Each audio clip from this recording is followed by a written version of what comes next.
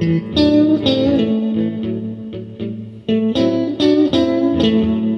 I'm Anthony from bestbluesguitarlessonsonline.com. In this video I'll share the 3 easiest blues guitar licks to learn first. So if you're just starting out, those licks are really nice and fun to play and to experiment with.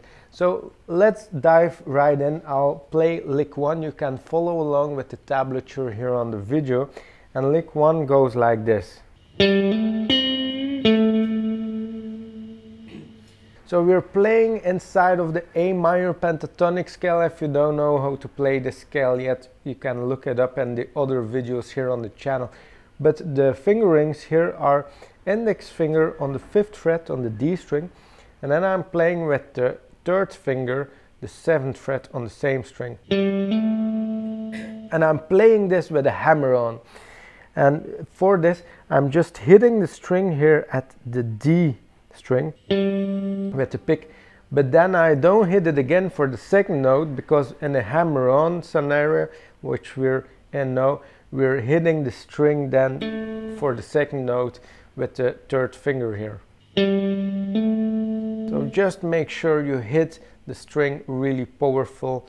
Think that there's a mosquito on the string and you need to kill it, because if you don't hit it powerfully, then it will sound like this. And this is not what you want. So just use enough force and you'll get the hammer on down here.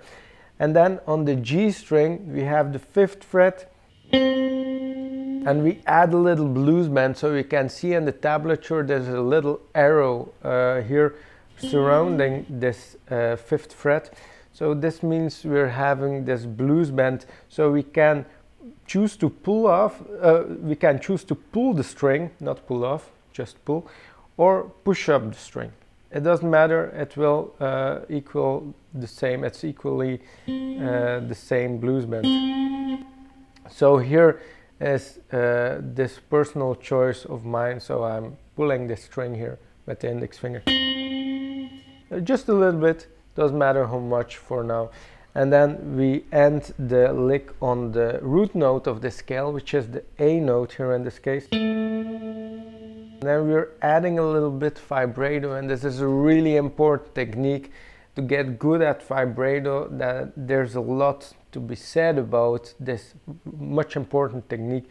But for now, if you're just starting out, just think that you're giving the string a little back rub, like a little massage. And you're just going back and forth with the string. And you can experiment with this. So this is lick number 1. Blues lick number 2. The 2nd lick sounds like this. So here we're also using the A minor pentatonic scale. All these licks are derived from the scale, with the exception of lick 3. This has another scale. But the 2nd lick also shares this A minor pentatonic scale. And we're starting out with the ring finger here on the 7th fret, because we're in this A minor pentatonic scale. And we're using this finger here in the scale. So I'm starting out with the A string, 7th fret. Then I'm going to the 7th fret on the G string, and I'm performing a little push up, so this blues bend on the string again. Then I'm doing the same for the 5th fret. We can push or pull again. And then I'm ending on the A note again, which is the root note, so the last note of the lick.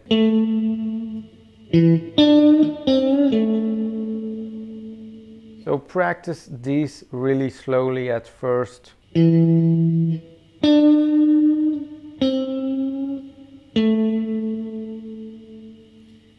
the 3rd lick is the one I'm gonna play now.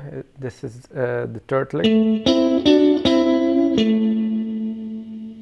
So this is a very common blues lick, found all around blues and blues rock styles in particular. So we have the 7th fret with the ring finger, and we're using also the G and B string simultaneously to to play a double stop. So double stop is when we play two adjacent strings at the same time. And then we have the 7th fret here with the 3rd finger, also in a double stop. So we're playing the G and B string at the same time. And I'm playing again the 5th fret with the index finger, the double stop. And you can see that we're performing a little blues bend on the 5th fret here on this double stop. So we're playing the lick like this.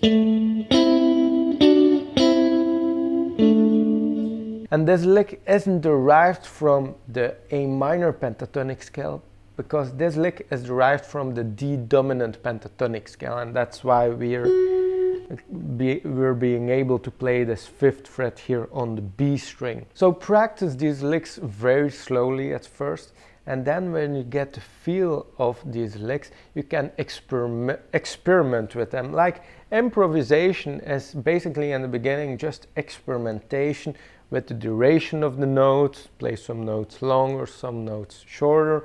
Also the order of the notes can be changed, and you can do this over a backing track, or if you saw one of the previous videos here on the YouTube channel about using a loop pedal to make your own backing tracks, you can use this.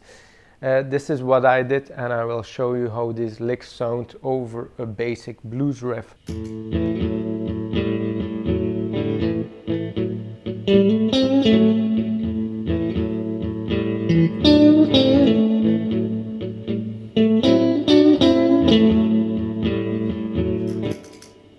Alright, I hope you like these licks, and also leave a comment and subscribe to the channel if you haven't already. And all these licks can also be found at my website bestbluesguitarlessonsonline.com, and much more. You can also download the free blues guitar ebook, and you can find it there, and hope to see you in the next video.